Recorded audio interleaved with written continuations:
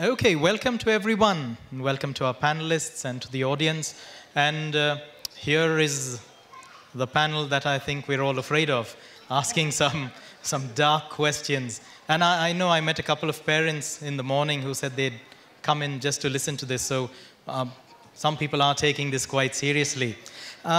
This is an interesting panel, the composition as well. You'll notice that we have here the perspective of a parent and of a student, in addition to a couple of authors. And I think this panel is slightly different, and I'd like to ask one of our panelists, perhaps Paro Anand, to give us, by way of introduction, a small verbal paragraph on what dark literature is. Many people are puzzled by the term dark literature, so if Paro can give us a brief paragraph.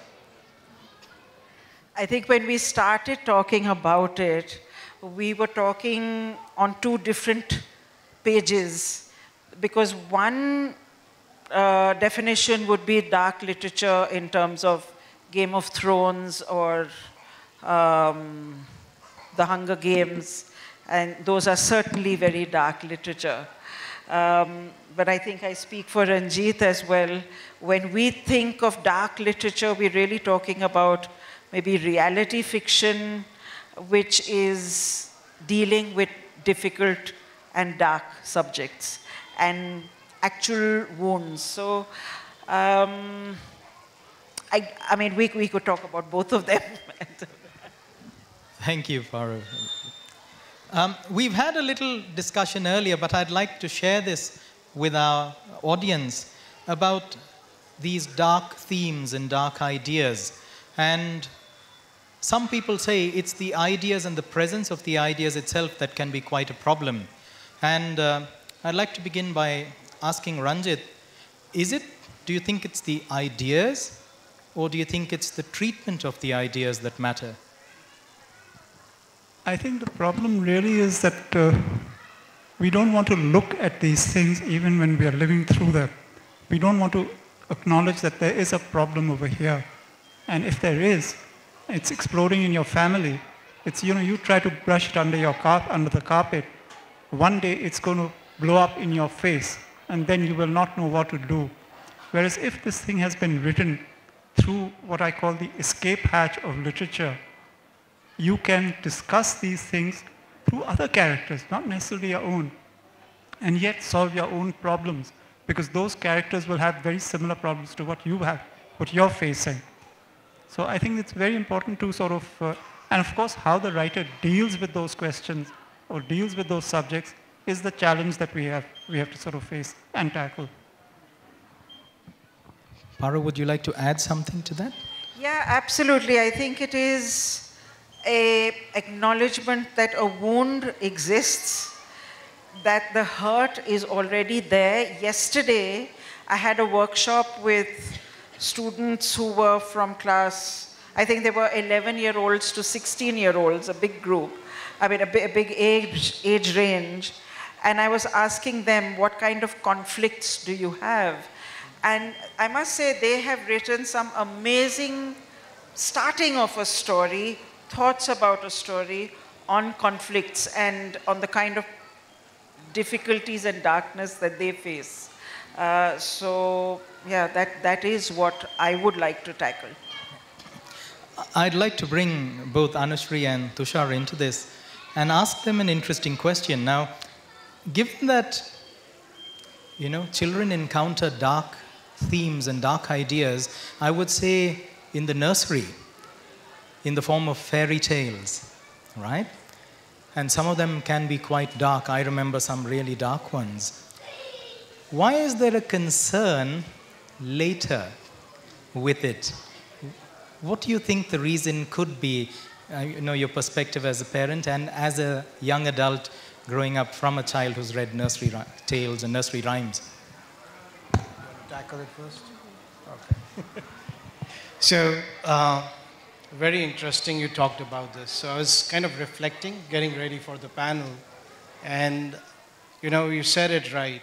When the child is born, as parents, we kind of grow with the child, right? We go from alphabets to learning about fairy tales, which is probably like 4 years old or 3 years old. And there's certain sense of morality in there, certain sense of right and wrong. The grayness is not there, right? You know, Snow White, everything eventually works out. Seven Dwarfs, everything works out. Then you start moving up the Harry Potter range, right? Arushi started reading Harry Potter when she was 6.5. She finished it in 7 years old. And that was gray. That got gray very quickly. And I think it was not about her ability to tackle the subject. It was probably more my ability as a parent to tackle the fact that she's being exposed to this. And am I also exposed to this? Am I ready for it? And I think that's where when you talked about should we fear the dark, I don't think we need to fear the dark from a child's perspective, but probably from our own readiness perspective. Are we ready for us to be going through that exponential curve of parenthood as the darkness comes in? So that's my perspective. Well said. Anushree. Well, I think when I was reading fairy tales, I always saw characters as like flat characters. So there was always a good person and a bad person. But as I got older, I realized that there are many more sides to a person. And I think that is what makes it dark. And I think why people actually have, a problem, or like they don't really like it when children at like my age are exposed to dark, because I think there are certain people who fear that when we walk out into this world, we might face such things, and so I feel that they want to still keep us to, like the nice stuff that happens in this world. Very well said. But then they should, Very well said. but then they should ban all newspapers, because there's nothing more depressing and or dark to read every morning. You get up and that's the first thing you do, read the newspaper. That sets the mood for the day. Yeah, I can add on to that. So I was like 9 years, and I used to read the Times of India every day.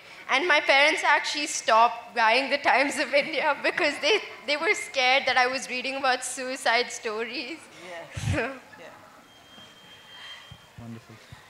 I'd like to try a different tack now. This is as a teacher as well, and I think I'm partly guilty. Some people tend to say that, works with dark themes get taken more seriously, right? It's considered deep literature. Dark literature is considered deep, makes you think. And I'd like to ask our two authors, do you tend to feel this is true? Do you get that feeling from publishers and from the reading public and from teachers that you mustn't stray into too many, light adventure, happy stories, and that sort of keeps the thing going? Do you think that's fair? I don't think that's entirely, I write because it makes me angry. I write on a subject because it makes me angry. And yet, no matter how dark the story is, I'm a sucker for happy endings. I will try and twist and turn and wriggle the story in such a way that there is some light at the end of the tunnel. So I don't think about it as being taken more seriously or not. It's just very often reaction to something that I've read, that I write a story about, because it makes you mad, makes your blood boil, and you want to write something about that. Well, I think that children's literature for a long time was not being taken seriously. I know that when I wrote No Guns at my son's funeral, somebody said to me, "Oh, you've finally written a proper book." And I felt like telling him, "You try it. You try writing a picture book. Why don't you? Just shoot it out. That's it, how easy it is." But it's not. It should all be taken very seriously. But to an extent, it is right. Now there is an expectation that on me, definitely, to be tackling these subjects and all constantly. And totally, when a subject comes to me, I will work with it in the best possible way that I can, and in the way that the story is leading me to. But I think the question is not that should we be writing about the dark, but it's how you tackle the dark, which is what is important. Whether it's in dystopian literature, because I feel something like Hunger Games really celebrated that violence. There was a kind of a lasciviousness about the way that terrible violence was being portrayed. I'm not saying I don't think that it would happen that I read Hunger Games, I liked it, and I'm going to go out and start slashing people to death. No. But I just think that the way it was just didn't sit right with me. If what your story is saying is, this is the violence, this is the thing that is happening, how do I move away from it? That's important to me. I think now we're actually in Anushri's territory with Hunger Games, now that Paro mentioned it. And she does read a lot of that, I know, being her teacher. I wanted to ask her, what is the kind of reading that you've done along this theme? And do you actually feel it has impacted you in life? And it'll be nice if you can share that for anxious parents and other teachers and your own classmates and siblings. Well, I did start off with dystopian literature, so I read The Hunger Games and Legend and that kind of area. But eventually I moved on to, like Miss Paro said, that, you know, the dark reality fiction. So right now I'm reading a book called The Pearl, a Pearl Broke Its Shell. And it's about a girl who is in Afghanistan in a very, very troubled situation. It is a conflict-prone area. And she has been actually married off at the age of 14. Her parents are drug addicts. And it is a very, very dark story. But I don't feel that these books really impact my mind to, you know, like start going on about what they actually do in those books. But I take it as awareness for myself and awareness about what is happening around the world. I think that was really well said. I think we should all just get up and leave and let her speak. I think she's doing a fabulous job. On that line to Tushar, as a parent now, we heard in the morning about Maya's book, you know, The Tiger Mom, and although Tushar's a father, I'm going to ask him that question nonetheless. What do you see your role as a parent in sort of helping children with their reading, especially this kind of dark literature? Do you actually see changes in your children and perhaps children who associate with them? And do you think it actually affects them, or you think we're making too much of a fuss? So I'll expand this a little bit more. So I think there's dark literature, then in today's information age, all the other things coming to our children. All right, is this better? So there's dark literature, right? Arushi loved Hunger Games. She went on to the Divergent series. She just kept on going on. She didn't, I think, stop. She just kept on going on. So in terms of the books. Are you still reading some of those? Yes, she's still there, right? I think that as parent, the biggest challenge for us is they're good kids. They're understanding, they're building their perspectives, they're understanding life is not black and white, there's grayness to the life. How do you manage it? How do you grow? As parents, not only on the dark literature, but everything else that is coming to our kids, we have no option but to step back and be a better coach, right? To understand what's going on. Because we can't control it. We just cannot control it. So we just have to learn to kind of suck it up, for lack of a better word, and deal with it, right? And that's how we have to do it. I personally would have liked Arushi to be a little kid for quite a little bit more longer. But I think she's matured up quickly through this kind of readings. And again, it's my job now to mature up accordingly. So. Lovely. I feel the same way. I'm a parent too and a teacher, so it's quite interesting about these things dealing with children and what they read. I'd like to get into something specific.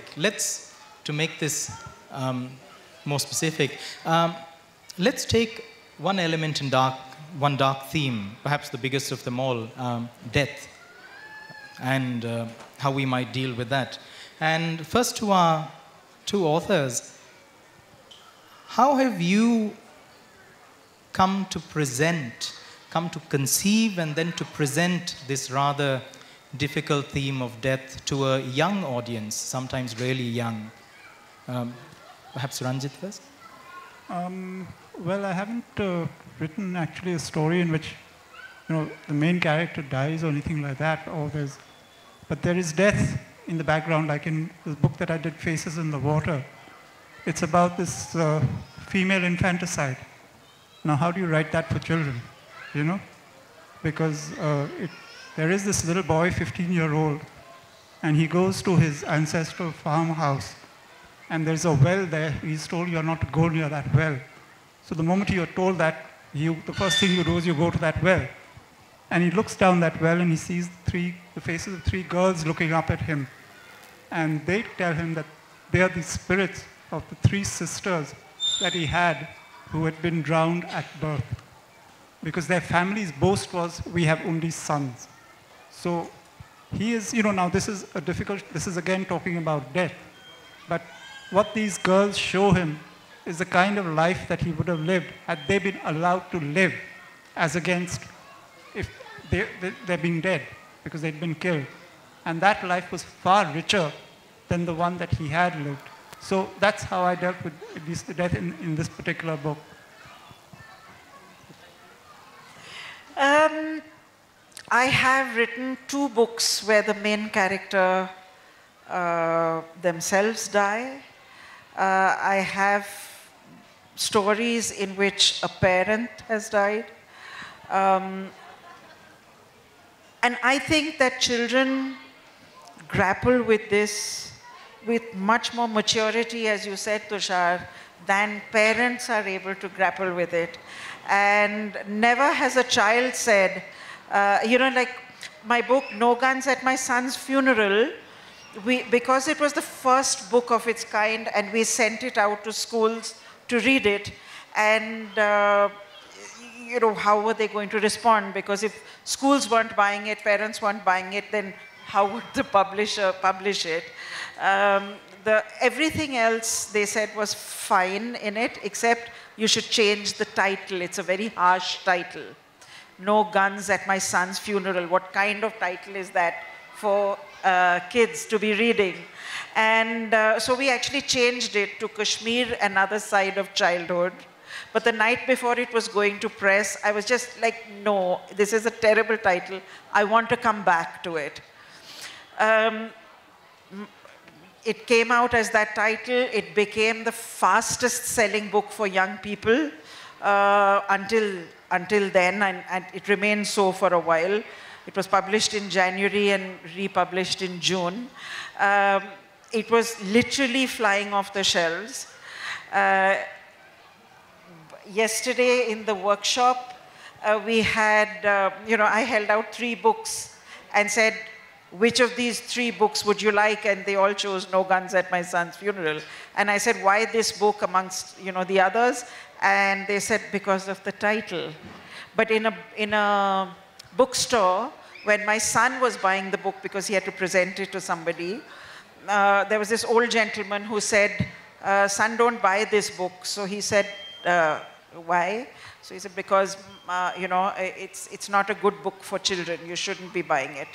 So my son said, it's written by my mother. And this man said, poor child.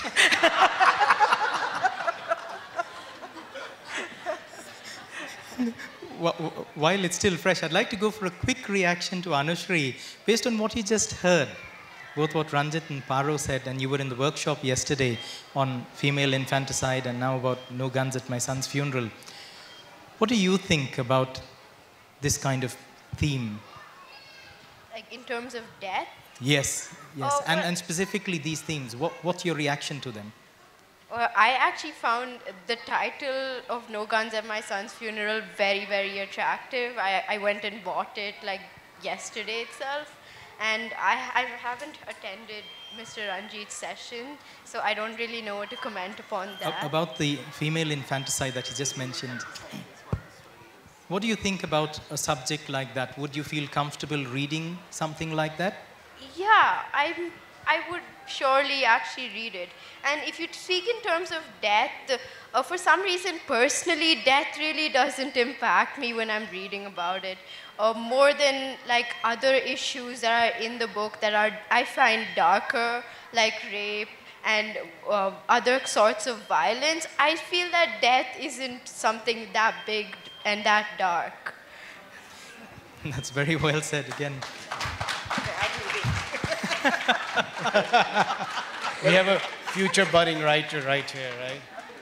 You know, just this morning I was chatting with Tushar and he asked me again about the same thing about dark literature and how vast is the scope. And we even went to the extent that he said, well, you can't exclude even your religious books from that. So I'd like you to just take that point further because I didn't want you to say all that you had to say there. And I'd like you to say it here for everyone, that even our religious books, right, deal with particular themes like this, but they deal with them rather differently. And our religious books, our own, the Bible, the Gita, yes, Because with if those you really also. look at the dark subjects, right? Yes. You can't really deny that Mahabharata or even Bible, crucifixion of Christ, they're very dark subjects, right? That deal with death, that deal with every aspect that we are talking about, which have been glorified in a fictional level now in terms of the other books that have come out. But if you go back to Krishna, you go back to Mahabharata, it's very dark. It is very, very dark in terms of what the history is and what we are dealing with. In fact, to talk about the topic of death, right? I think death is an essential element that we need to talk about. If it's female infanticide, it's a context, right? What writer is trying to portray is the context that is wrong. And because that is wrong, that's how the subject is dealt with. And I think that's very important. Glorification of death as a matter of a game, like it is in Hunger Games, that's what I struggle with, right? Certain elements are real, so you have to deal with it. Like Kashmir, right? There are a lot of kids dying, a lot of people of every religion dying for practically no major cause, right? There are people who have strong opinions, but we could live more peacefully. Glorification is what I struggle with. There's another aspect also, about killing, because I did a book called Battle for Number 19, and it's set during the 1984 riots in Delhi. And the last scene is when the heroine, you could say, she is a very good archer, and she has to kill one of these rioters who has a gun to her father's head and has a little baby in his hands too. So he's holding him hostage. And she shoots him and she kills him with the arrow. And the feedback that I got from the publishers first initially was, did she have to kill him? Couldn't she have just injured him and let him live? I said, that is not the point of the story. Because when you are face to face, you know that man is not going to let your father go. He is going to kill him, and then he's going to kill you afterwards. You will do what it takes to save your life, to save the life of somebody you love. And it doesn't matter. You will not give that man a second chance. You will do that. And that actually does, it's the fight and flight response. When you fight, you will fight to the end. And it doesn't matter how old you are. You will just do it. So, there's no escaping from that. And she regrets that she had to do that for the rest of her life. But she tells her father, I had no choice. I mean, he's an army chap. And he presents her with the arrow with which she had shot this man. And she said, think not of the life that you had taken with this, but of the two that you have saved. So she learns that lesson, and she still regrets that, I wish I didn't have to do it. But I did it because there was no option. And my point of no guns is that if you take the path of violence, you end up as being a victim of violence yourself. And Weed, which is the follow-up work, is where he is set onto a path of violence, but he steps away from it. So these are really choices, and me as a writer, I'm trying to say, well, here are your choices. This is what could happen. take your choice. Take your pick. That's exactly what you do. You show the situation and let the reader make up his mind. Now the decision is yours. What is right and what is wrong? What's going to happen? I'd like to come back and draw all these things together, and starting with what Tushar said about the glorification. And we do something interesting in the middle years program to all parents. We get children to start creating their own stories. So it's one thing for them to read dark literature, but when we get them to start creating their own stories, then we get them to think about something like perspective. What perspective do they take? And often we encourage them to take a perspective that is different from their own. Now, would you say we need to draw the line at the number of perspectives, at particular perspectives? Let's say, I know children's literature tries to avoid telling stories from the perspective of the evildoer or the perpetrator. And I don't think many have moved in that direction even, in adult fiction. But Anushri has studied someone like Edgar Allan Poe. One, I wanted to ask her, and then to the other panelists, did you feel disturbed when you read a story that was from the perspective of the evildoer? Because we create sympathy with the perspective we look through. And would you be comfortable creating something like that? Yeah, because when I first read Edgar Allan Poe, it was the first time that I actually thought that you can look at from the perspective of the evildoer. Until then, I never even went that side. But now if you ask me to write something, yeah, I would be completely fine. And I think it kind of removes me from my comfort zone, because I have to go and think into the mind of a killer or an evildoer, which personally I'm not one. So I would try and venture into that field. So, yeah. Would you be comfortable, Tushar, with children writing like that? So, let me add some context on this one. So we recently, not recently, a couple of years ago, watched a movie called Maleficent. You heard about that? Yes. Right? Till we had watched that movie, the whole storyline around Snow White was only from that perspective, from Snow White's perspective, and our belief was she was a bad woman, Maleficent. She did everything wrong. When you started watching that movie, you realized she had been wronged. Maleficent had been wronged so much, and even then she protected the princess. So, I don't know whether evildoer is also the right word in this sense. So, if you're really, really going down the dark right side, where the person has no sense of consciousness, that I will be challenged with that. But if there's always another perspective, and if that perspective is there to be heard, we should hear it. So, kind of balancing that out in that end. This is not quite in children's literature, but in Malaysia, there was actually, they tried to create a safe space for people who had already committed rape to come and talk about what happened and why and all of that, somewhere where they could talk. And everybody shut it down, saying that no, they should not get that safe space. And I was thinking about it, should there be some such thing? And if we don't get them to talk about it, face it, talk about it with others who have done the same, is it a good thing or bad thing at all? I'm still thinking, I'm wondering. Because I'm writing a story on the aftermath of rape and how everybody gets impacted. And I tried to write it from the uncle's point of view who has committed the rape. And I couldn't find myself in those shoes. I just couldn't find myself there.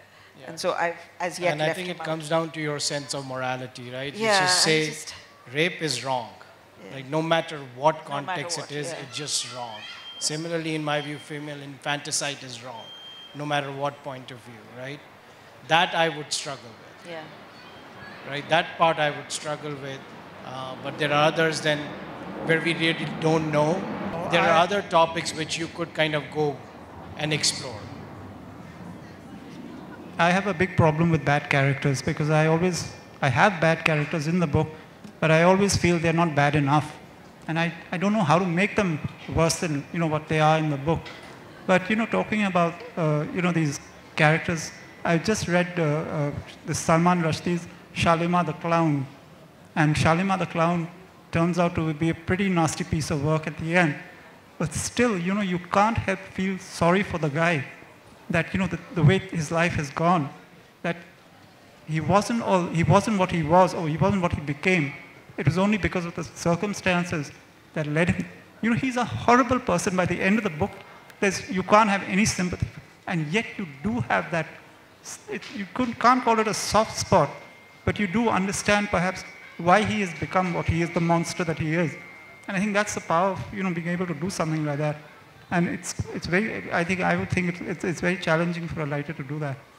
So then as parents, don't you sort of worry that you're kind of justifying the horrible traits of the guy? I'm very lucky because I'm not a parent. So I would have been probably totally neurotic if I had been one. So I had that huge escape route. If you were to rewrite Mahabharata, right, for example, and you rewrite it from Dhritarashtra and Duryodhana's perspective, I think the fact that Dhritarashtra didn't get the throne was probably wrong. He should have gotten the throne because he's handicapped, that's an issue. Duryodhana then is the rightful heir, right? But the sequence of events and actions that Duryodhana took throughout till the day of Mahabharata actually established the context and storyline against him, because from Draupadi Chirharan to sending Pandavas to the exile, doing all the things that is malicious in nature, essentially established him against the religion or dharma or what's right. So even if you were to rewrite it from Duryodhana and Dhritarashtra's point of view, I think that set of actions establishes a context which is against him, and hence whatever end happens is the right one. So I guess that's where it comes down to, right? A person might be evil, but if the context establishes that, nobody's born evil, right? It's like context and the storyline establishes that, then you have to kind of acknowledge, and that's part where I will struggle to kind of do it from the other side and say, okay, he was right. The same goes for Planet of Apes and all those things, right? Yeah. It just same goes both ways. So. Thank you, Tushar, for that. In preparing for this panel, I was also thinking about alternatives. What are the alternatives to introduce children to dark things in life? And one point of view that I came across, and I myself have thought about it for many years, I'd like to bring Ranjit in here, is the natural world. You write about the natural world, and when children or even adults are connected with the natural world, you see these things, these images, quite literally. You see death, you see cruelty. Perhaps your piece on the shrike or the butcher bird, right? And if you observe these things in the natural world, it's not literature, but if you want to extend it to nature writing, then you're bound to encounter these things, and no one talks about it as dark literature. Do you think that would be a better gateway to understand these things? Well, the first thing is that in nature, basically, whatever violence there is, it's violence without malice. It's violence either because something is being hunted or something is defending itself to the death. And the animal world does not go to war. Well, chimpanzees perhaps do, but they are very close to us. So, where we have got things from, or they've got, it could be either way. We've learned from them or they've learned from us. But most of the natural world, a spider will kill because it's hungry. It will just kill because that's what it does, that in order to eat. Not that we don't do that. We do that also. Whether you're vegetarian or not, you're killing something living to eat and to survive. Or you will fight to the death if your life is in danger. You will not lie down and say, kill me. At least 99.99% will not do that. They will fight. So that's sort of, in nature is not malicious. It's very cruel. When you see, these wild dogs tear a wildebeest, to bits. It looks horrible. It looks very cruel.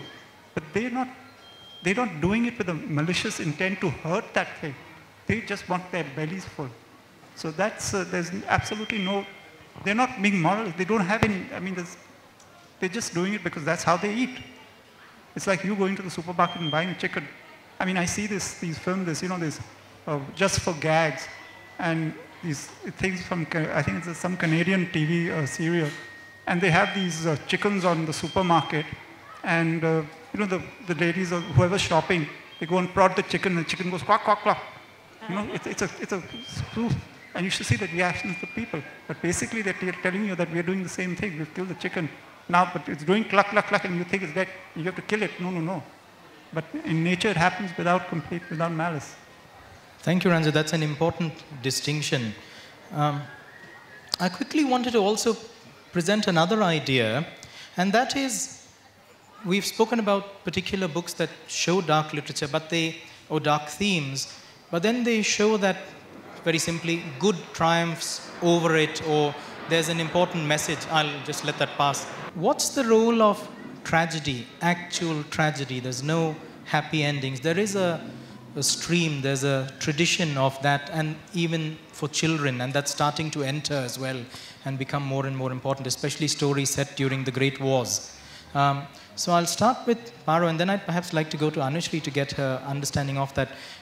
What role do you think tragedy plays in children's literature, and whether we should think of the two types differently, the one where good triumphs and the ones that are generally tragic? I think both have their own place.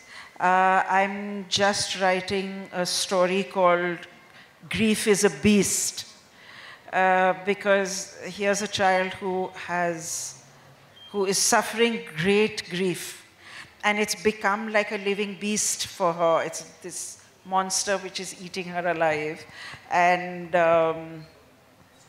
so and for her it's absolute tragedy. But at the same time, I never like to leave it, especially if I'm writing for young people, leave it in a place where you're leaving the child feeling hopeless. I always like to end on an upswing, at least like a glimmer of light at the end of a very dark tunnel. Well, when I was reading dystopian fiction, and as I continue to read it, I've never actually encountered any dystopian book that ends on a sad note. I think that's like a trend amongst most dystopian stories, that the main character in the end wins. So I don't really know what to say when you say tragedy and how that's related to dark literature, because I haven't encountered anything of that sort. There's one more thing that has often troubled me as well as a teacher, and we're talking about books where we can see dark themes quite clearly. But there's another category, I think, that exists where, it's unintentionally dark. There is darkness in there because of stereotypes, because of the way people are depicted, but they're actually happy adventure stories. Now, that we don't often focus on. For instance, certain fairy tales that deliberately cast witches in a particular way. But the message is completely different. But these things are coming through by the way. Do we feel that that should be also separated and put into a category, so that readers are warned that these things actually contain dangerous stereotypes? Should we go there? Paro? I'd have to think about it. I'm never in favor of absolute darks, of unrelenting dark, of like witches, even, I think even Darth Vader or He Who Must Not Be Named, which is Voldemort. There isn't any, there is no relenting in their evil. And yet in a way there is, like with Snape all along, there is something which, you know, where you start an understanding, and that to me is important. I don't think I could deal with something completely unrelentingly dark. I think we live in a very tough world, and it's going to get even more complex. So anything which doesn't have hope, and actually in these kind of scenarios where you're talking about fairy tales or fairies, which are both dark and good, I think as we need to drive hope. We need to have as much hope that's there out there, because there's so much coming. You talked about reading newspapers. Ranjit talked about reading newspapers. Sia tells me, right, whenever I'm listening to news, why are you listening to news? Because everything is wrong, right? It's just depressing. So literature or the books are a way away from the world, but also needs to establish that hope, that positive encouragement. Because what you're talking about is really our kids who are the future of the society. And we want that positivity out there. So even when you're talking of something really dark, as you said that one of the things that you find even more frightening than death is something like rape. I wrote an article in a magazine, and I have got so many messages, emails, WhatsApps from very close friends as well as from total strangers, saying that this is something that they experienced when they were young girls, and and one young boy, and they wished that they had been able to read something like this when they were young. It would have given them the courage to come forward, because at that time when they tried to come forward, either they couldn't, or they weren't believed, or they were told just keep quiet. So I think it's a really important role of stories to address those wounds and look at those worms, bring them out, because worms will die in the sun, in the bright light of day, you know, and and they'll thrive in darkness. One thing I must tell you, if there were no earthworms, we wouldn't live, because they are the Worms, ones. I mean those. I know what you mean, but you see, this is you know, where we don't, you know, I'm reading this book called Wild, and this author is told, you know, he's been talking about language and our association with nature. And she will say that, you know, we talk about soil and dirt. Now, without soil and dirt, nothing would live, nothing would survive. And yet we treat it as something that, you know, you should clean yourself off. So, you know, she's looked into language where these prejudices sort of come in. But yes, in all these dark stories, you have got to have some glimmer of hope. Otherwise, what's the damn point of doing the story? If everybody is going to die in a swamp, again, I'm using the word swamp of misery and doom and despair, and what is the point? I mean, there's enough of it around anyway. And if you're going to sort of add more to that, and fiction also, I mean, what is the whole point of the exercise? I think that's a good note to end on. We're almost out of time. The note of hope that lies there. And I think we'll take a couple of questions. I had plenty more questions, especially on the ethical responsibility of writers, and more importantly, ethical responsibility of readers. But before we go to the audience, I know for a fact that Anushri herself had a question that she wanted to ask, and I'd let her ask first, and then we'll go to the audience. So my question was for you, Ms. Paro. So you as a mother, when you are writing such books, especially when you were writing No Guns at My Son's Funeral, did you think of it as a children's book then? And if you did, was there any point of time when you were trying to limit yourself to the amount of information that you were giving out in the book, or like the amount of dark stuff that you were writing in the book? No, I never limit myself, no matter who I'm writing for. The story sometimes will limit itself, but as a mother, I knew I had full confidence in my children that they would be able to understand. But more than that, not as a mother, but as a writer, the children that I was writing about, because there are thousands of aftabs who are being sucked into this vortex of violence, and I want them to be the readers more even than my own kids to be the readers. I think that's important. They need those stories out there. So you said that many parents or people don't actually like to read dark literature. So why do you think authors write dark literature in the first place? Well, I can only excuse myself by saying that I write it because I'm not a parent. I don't know if I had been a parent whether I would have written them or not. But I do think that these subjects do need to be talked about and written about. So I probably would have, because normally, even in schools, and normal parents don't talk to their children about these issues. Now somebody has to, because otherwise one day it's going to blow up like a grenade in their face. Your 15-year-old has run away with somebody. You didn't know what the hell was happening all the while. What's going on? You know?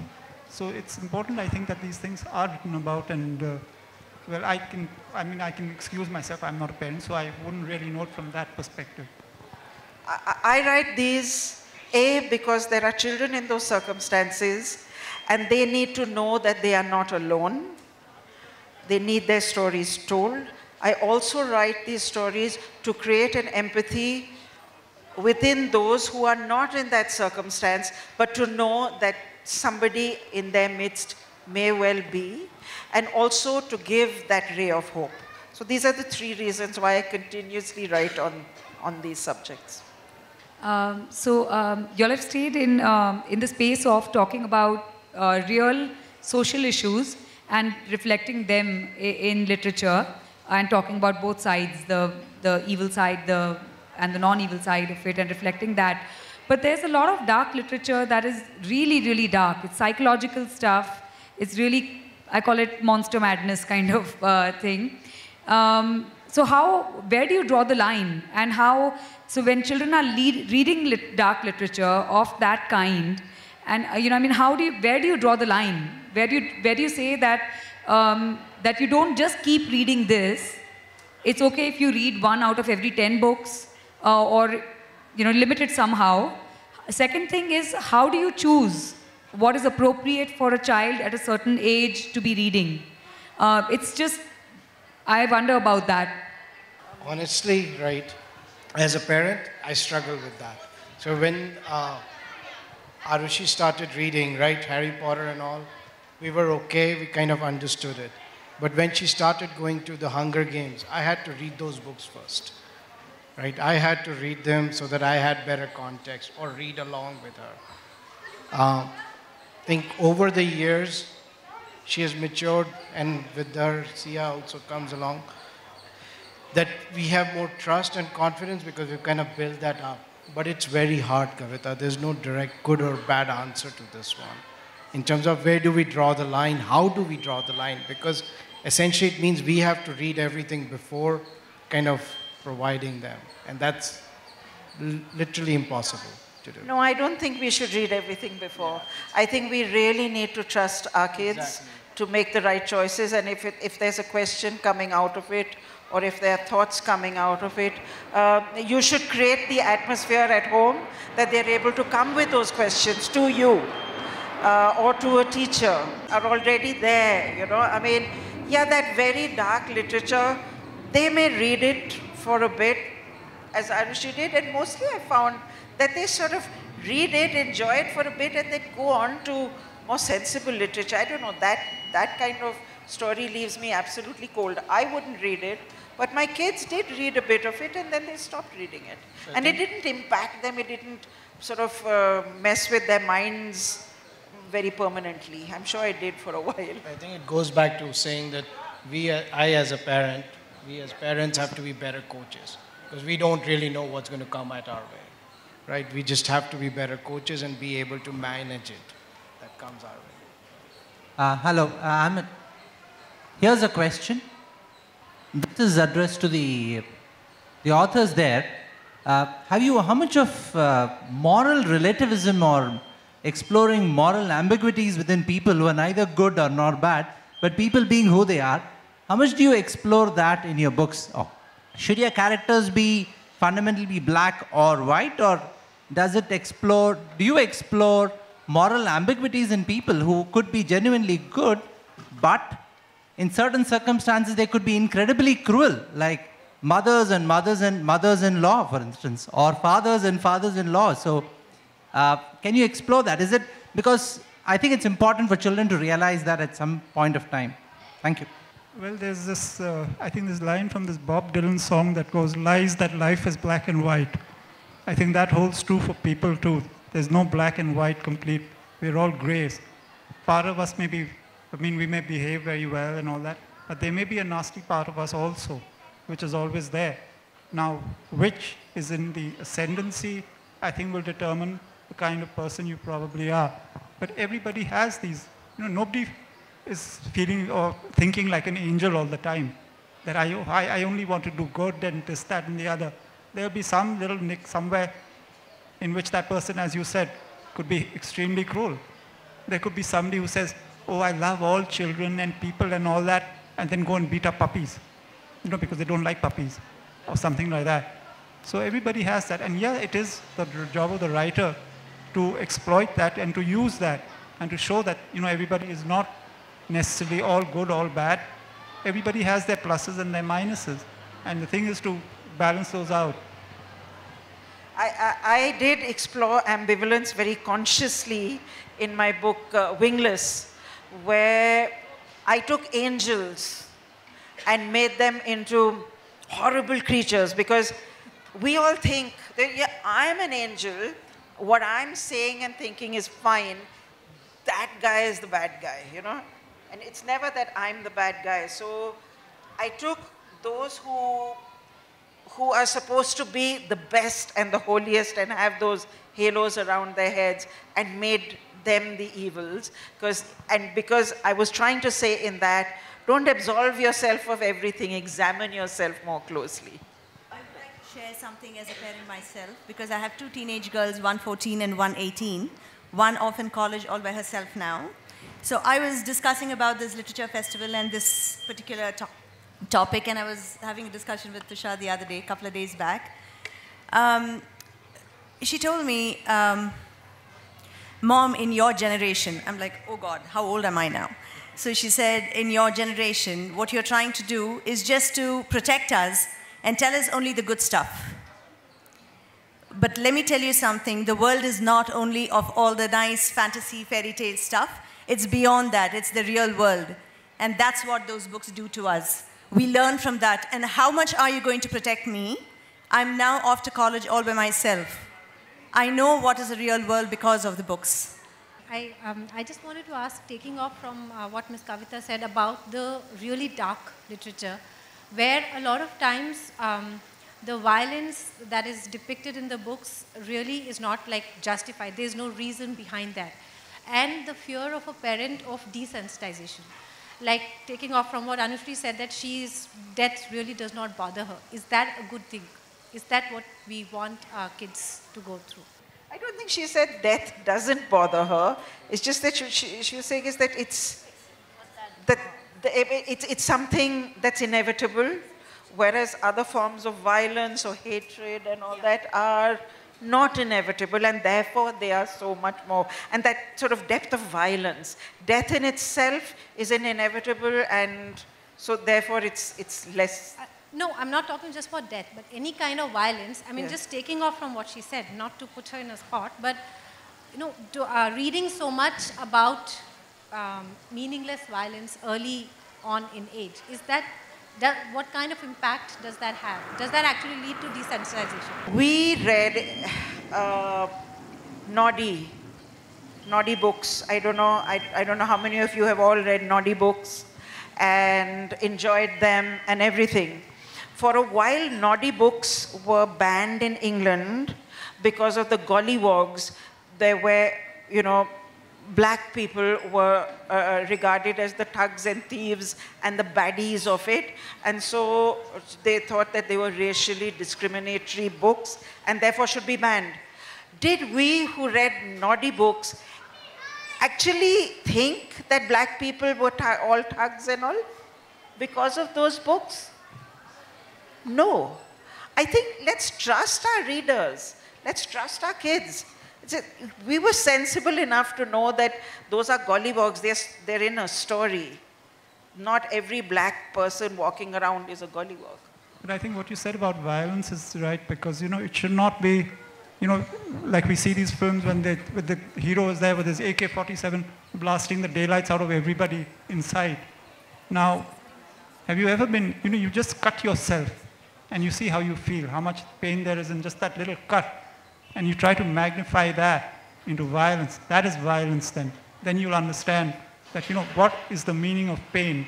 Once you've gone through it, then you will perhaps say that, this is ridiculous. And maybe in a way it's good, because once you know that and you see this happening, you're not going to take it seriously. You're going to say, this is all nonsense. They don't know what the heck they're doing.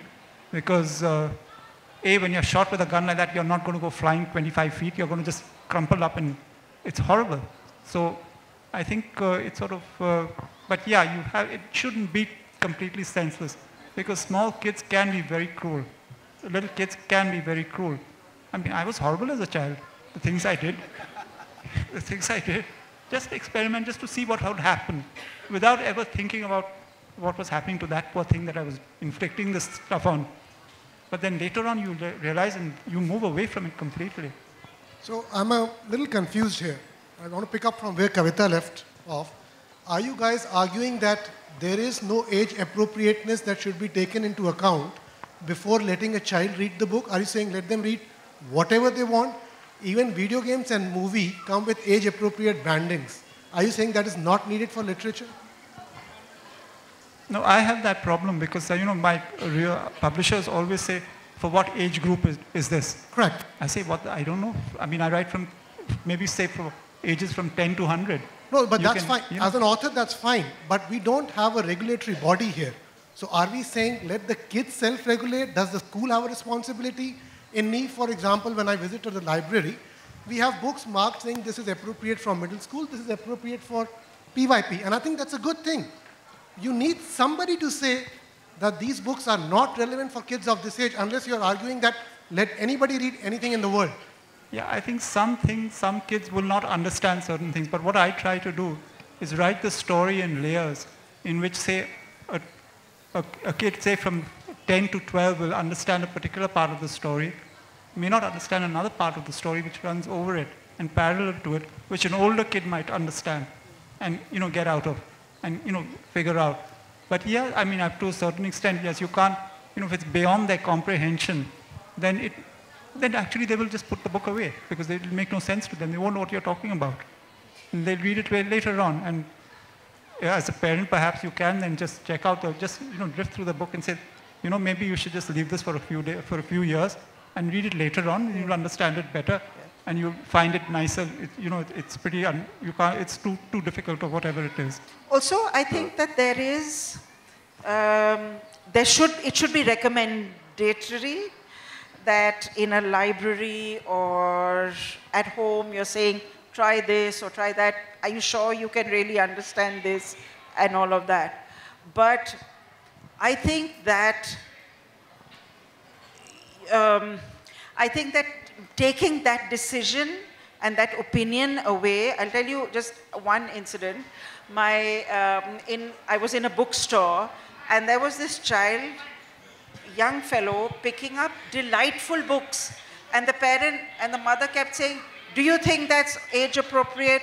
Put it back. Do you think that's age appropriate? And the child would say, how did he know? When I was growing up, I had a house full of books. We didn't have a lot of children's books available to us. There were some, but not that many. But we were free to pick up any book off the shelves, whether it was politics and history or fiction. I read Jean-Paul Sartre at 10, and I enjoyed it. I enjoyed the language. I didn't understand all of it. I came back to read it in my 30s. If there are things, I keep saying this, yes, you can recommend in a school library. If you feel that a book is really offensive and the child is reading it, talk about it to the child rather than say, you can't read this, this is not for you. Say, what do you think about this book? What do you think? What's it making you feel? What do you think is happening? I think that discussion is of far more value than just saying that this is not for you, take it away. It's, I think today's kids, because they have so much access to information, banning XYZ book has no value at all. I think discussion is much more valuable. Thank you. She has a point. So as a child, personally, I don't know about all kids, but when I used to find a book, I'd start reading it. If I didn't understand it, I would like self-realize and just put it back. Like I wouldn't expect, like I wouldn't go, like I would go and ask my mom, but my mom would never say don't read it. I would just put it down myself. I started Harry Potter in 3rd grade. I found it quite dark then, and I just refused to read it. And it may be a little surprising, but I came back to Harry Potter only last year, and since then only I've read it. So I think somewhere we kids also have that thing that we realize what is good for us and what is not.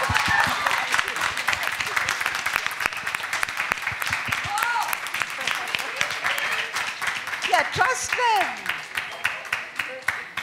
Thank you. I must say that this was one of the most intense discussions we've had throughout the entire day. Thank you all so much.